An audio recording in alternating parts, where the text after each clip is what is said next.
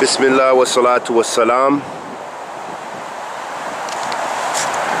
ala nabiyyina Muhammad wa ala alihi wa sahbihi wa sallam. Amma ba'd. Ahbabtu fillah.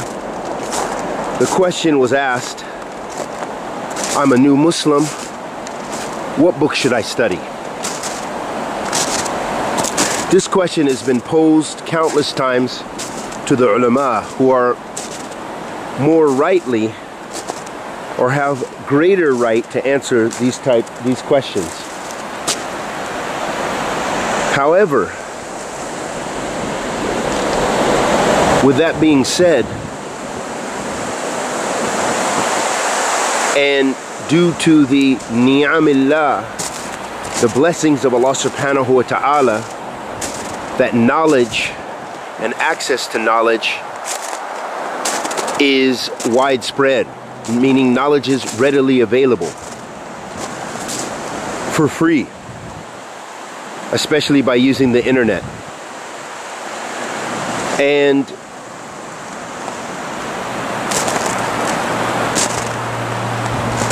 I will begin answering this question with how the great Imam Muhammad ibn Abdul Wahhab rahimahullah ta'ala began his risala, his book entitled Al-Usul al-Thalatha, or the three principles. And he began with four basic principles. He said, "I'lam rahimakallah." He said, "Know, and may Allah have mercy upon you." Here the great Imam, to open our chest, to make it more appealing and that we would pay attention, he supplicated for those listeners, for those people reading his treatise. He said, "I'lam rahimakallah." May Allah have mercy upon you. Verily,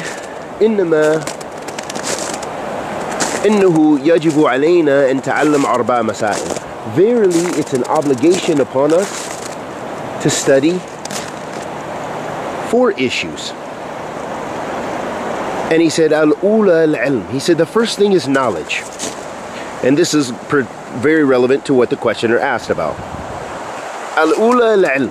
The first thing is knowledge. And the knowledge he's referring to is Ilm al-Nafi'ah, as the ulama mentioned. This is beneficial knowledge. Al-Ula al-Ilm. And then he began to explain what he meant by this ilm al-nafi, this beneficial knowledge. He said, Al-Ula al-Ilm wa huwa ma'rifatullah wa ma'rifat al-Nabi wa ma'rifat al-Din al-Islam bi-adillah. He said, and it is knowing Allah and knowing the Messenger and knowing the religion of Islam with its textual proofs. So letting us know, and what we can infer and deduce from this is that first and foremost, we need knowledge of Tawheed. You need knowledge of Tawheed. So some of the books that will be relevant is this very treatise I'm talking about, Al-Usul al-Thalatha, because you can download that for free. And there are countless lectures of many students of knowledge that you can find which explain it from many different masajid all around America, the UK, and in various languages. So you'll find that it's easily accessible. I think some of the brothers at the Maktaba Salafiyah, Salafi Publications, and have explanations. You could probably download it on, from their various websites. You can download it from, I'm sure, Medina.com. You can download it from various Salafi websites that will, with explanations. So Al-Usul al-Thalatha, the three principles.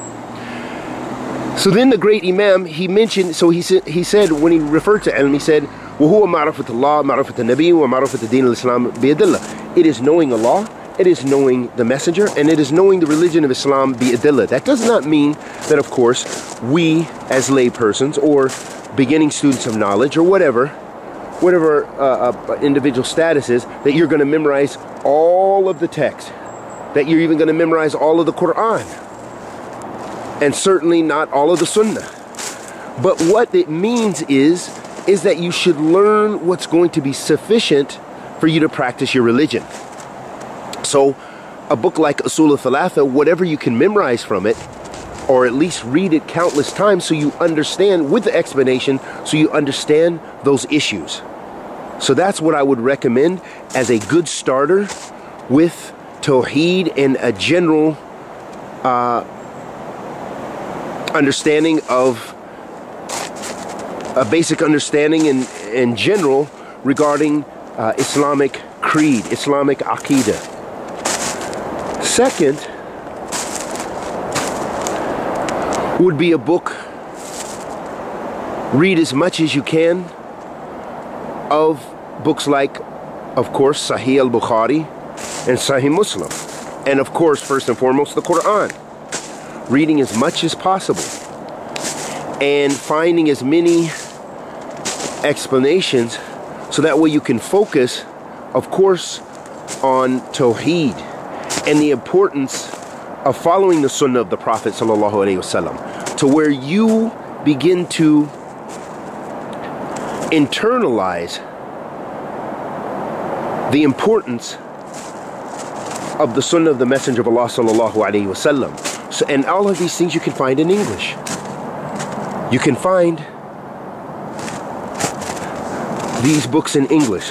So again, so to be more clear and without straying, because there's so much to say with regards to a question like this, is al-Usul al-Thalatha, or the three principles. There's another very important book also by Muhammad ibn Abdul Wahhab regarding creed called Qawaid al-Arba, or the Four Principles, and you can find explanations of those from students of knowledge and some even from the scholars that have been translated into English. Nawaqid al-Islam, the nullifiers of faith, and this will give you an important grounding in important aspects of creed. Then from there, and even simultaneously, you can read, as I mentioned, Bukhari and Muslim, and always reading the Quran, because all Aqidah, all of these affairs come from the Book of Allah, the book and the Sunnah of the Messenger of Allah sallallahu alaihi wasallam. This is the asl of everything. But those books help you because they have compiled those issues, those masail that are important for the believer. Then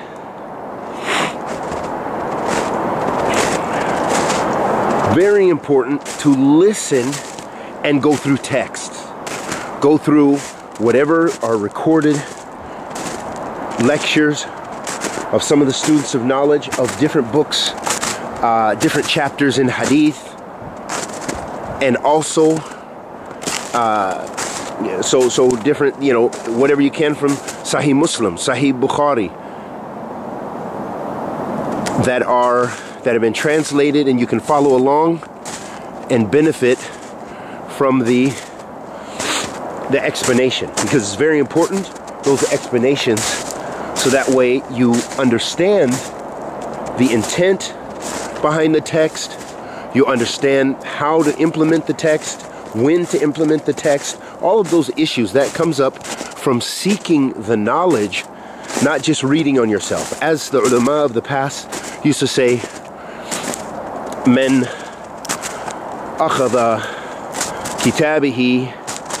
أخذ كتابه شيخه, or كما قال فهو الضال. Whoever takes their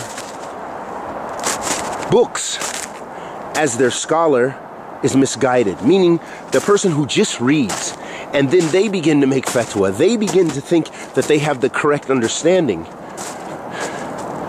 then they will be misguided. And you see that. You see the difference between students of knowledge that have had the opportunity to study with ulama and scholars and bring that knowledge back, versus people who may even know the Arabic language even better, but yet they just read books and then they deduced and made their own inferences and their own understandings from those very texts from the Book of Allah and the Sunnah of the Messenger of Allah sallallahu alaihi wasallam. There's a big difference.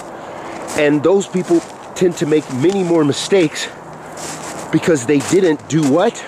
Talaqi ilm ala ahlihi. They did not take knowledge from the people of knowledge. And this I have to emphasize, and would say that we are we're blessed in that there are so many recorded lectures now and books that have been studied completely, books of the Salaf that many of our brothers, may Allah subhanahu wa ta'ala reward them, and sisters have been teaching for years, and they have left an abundance of recorded material that you can follow along with and benefit. And this will help you gain an usul. And this is what I want to say, it will help you gain a foundation. Because we didn't have this luxury. When I became a Muslim, we didn't have this luxury. We had nothing. We had no one to teach us really, and we didn't know the importance of knowledge at all. And we used to just read translations of the Quran, some translations of the Sunnah, and really make our own verdicts. We didn't know. We didn't have anyone to show us. So we made countless mistakes, major mistakes. We didn't get, Tawheed was not emphasized. So from that, we went from minhaj to minhaj. We tried this, we tried that, whatever kind of felt good for the moment. Be a Sufi today, join Jamaat Tabligh tomorrow, be a Takfiri the next day, Sayyid Qutb, all of these kind of things. I would advise to stay away from those kind of books. Stay away from the books of Sayyid Qutb, especially Maududi and others in their explanations of the Quran, their books like Milestones.